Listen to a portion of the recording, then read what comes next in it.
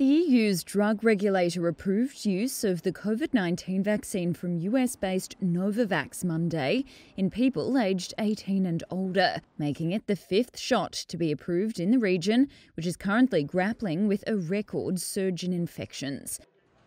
The European Medicines Agency said data from two large studies showed the vaccine has an efficacy of around 90%. It did add that there was currently limited data on its efficacy against some variants of concern, though, including Omicron. The regulator said, quote, "The data on the vaccine were robust and met the EU criteria for efficacy, safety and quality." The endorsement for the two-dose vaccine comes well ahead of possible authorisation in the United States, where Novavax has had to resolve manufacturing issues and expects to file for approval by the end of the year. The regulatory process in the EU has taken longer than expected too. The European Medicines Agency started a rolling review of the data back in February.